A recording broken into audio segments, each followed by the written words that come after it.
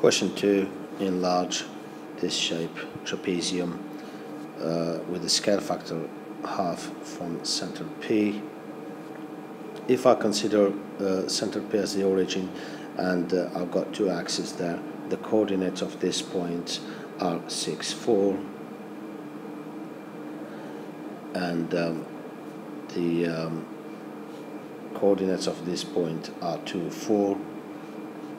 So 6, 4, for instance, scale factor of half, so it will translate into 3, 2. So 1, 2, 3, 2, so it will come here. The second one is 2, 4, 2 on the x-axis, 1, 2, 3, 4 on the y, so it would be 1 and 2, 1 and 2. Here it is. So I've got my line here already, and obviously it will go like this, and this is my enlargement scale factor of 2. It has gone smaller than the original shape. Thank you.